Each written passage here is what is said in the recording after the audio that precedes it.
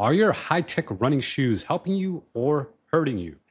Carbon-plated running shoes are everywhere, from elite marathons to local 5Ks. But are they slightly increasing your risk of injury? I'm Dr. Ray Peralta, physical therapist, run coach, exercise physiologist, and over the past 10 years, I've helped hundreds of runners hit PRs, recover from injuries, and run pain-free. And I've seen firsthand what happens when we blindly chase performance over smart training, right? We get excited like, oh my God, I need these super shoes. I gotta go run in them. Well, this video, I'm gonna break down what you really need to know about carbon-plated running shoes, the pros, the hidden risk, and how to use them without breaking down your body. We're gonna cover the performance science behind carbon-plated running shoes, the types of injuries they're linked to, and how to protect your body while still reaping the benefits. So carbon-plated running shoes, like what I'm holding right here, boom, are shown to improve your running economy by an average of 2.5%, with some studies going up to as high as like 9% gains for certain runners. But that boost can come to a cost. These shoes alter your natural gait and biomechanics, like how your foot hits the ground. Oftentimes they alter that, right? And leading to repetitive stress, especially if you're not conditioned for them. Even elite runners like Paula Radcliffe have spoken out after races where the shoe left her in pain. And if you want to run smarter and not just harder, check out my free training, link in the description. So what are the types of injuries linked to carbon-plated running shoes? Well, glad you asked. One is navicular stress fracture. This is a fracture of the midfoot of the foot. So essentially, if we're looking, this is a left side, left foot, for example, left shoe. The navicular bone is kind of located in that midfoot area. And from that stiff carbon plate, you can see this shoe is not bending. I have to really put a lot of force to bend it. So it's very stiff. It's going to put a lot of stress through that navicular bone, increasing that loading rate on the bone and causing a navicular bone stress fracture. The other type of stress fracture is at the metatarsals.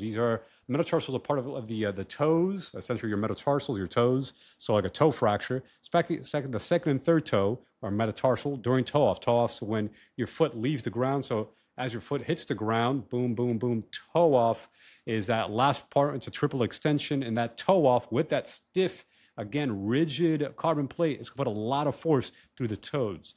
The third type of injury is a tibial stress fracture by the repetitive transmission through the shins. So let's say this is my shin. As the foot's hitting the ground, doing initial contact, whether you're a rear foot or midfoot striker, still it's a lot of force going through the tibia, causing tibial stress fracture. Next type of injury will be Achilles tendonitis. Boom, so the tendon behind that Achilles tendon that attaches to your heel, the back of the ankle to the foot. Due to the increased ankle work, right, there's a lot of increased ankle plantar flexion work. Plantar flexion is the foot points downwards.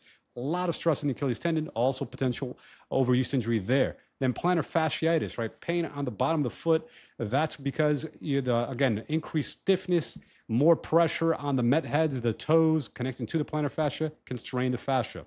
And then patellar tendinopathy. So if now we go upstream to the knee joint, as you're running, the stiff mechanics shift more force to the knee, and now you got patellar tendon problems. So who's more at risk? Runners with prior stress fractures, right? Female runners due to bone density and loading mechanics. So with the prior stress fracture, it means you had a prior history of stress fracture before. Maybe you had a tibial or shin stress fracture, shin splints, or maybe you had a toe or midfoot stress fracture, and now you go with these carbon-plated running shoes, you're at risk for another stress fracture. And then female runners, due to they tend to have lower bone density, their bones are not as strong, unfortunately, and then the loading mechanics, the strain on the body, can also put them at risk for injury.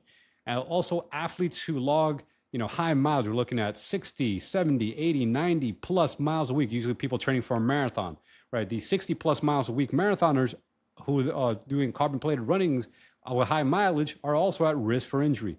And anyone who transitioned to the carbon shoes without adapting gradually is also at risk for injury. So how do you prevent this, right? You're like, okay, that sounds nice. I want to prevent this. I still want to use these super shoes.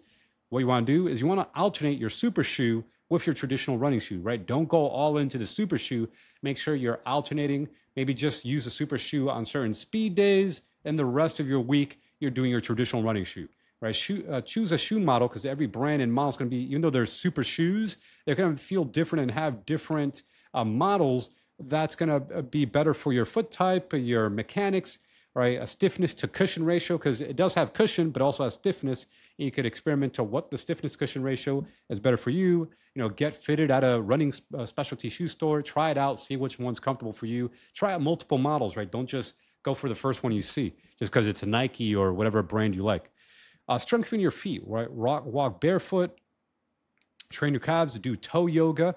So strong feet is also going to help protect you. It's not going to be 100% guaranteed, but at least decrease your risk of injury.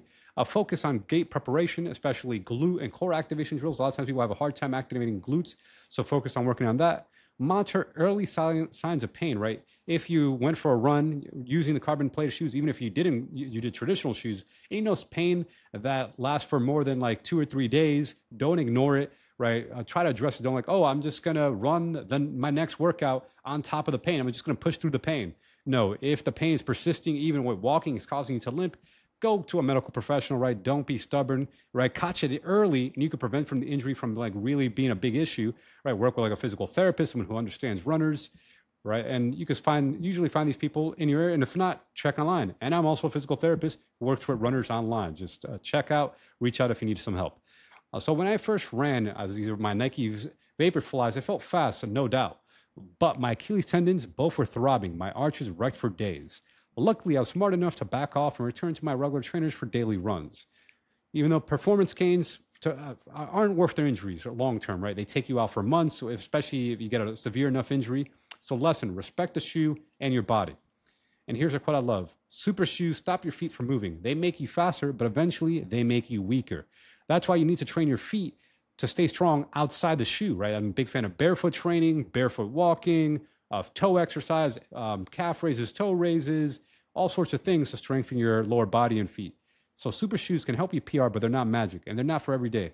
If you want to run fast and stay healthy, grab my free training guide in the description. Learn how to train smarter and build a resilient runner's body that doesn't break down, carbon plate or not. Check the link below.